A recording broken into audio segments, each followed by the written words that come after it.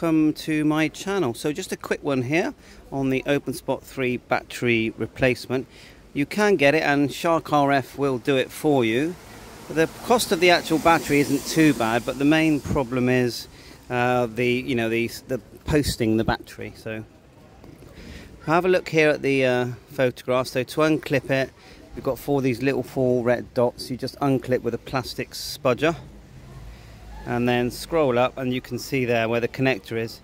So I've been looking at other batteries. It's a 3.7 volt battery, 1200 milliamps. I think you probably could buy a battery from somewhere else. The connector, may be different, so you might have to modify the connector. So obviously the best way to do it is to use Shark RF, but if you're around the world, I think that buying a battery is actually a good option. Here's the close-up zoom there, and then let's just zoom back. We look at the connector there. Sorry about the background noise, I'm actually on holiday in Spain.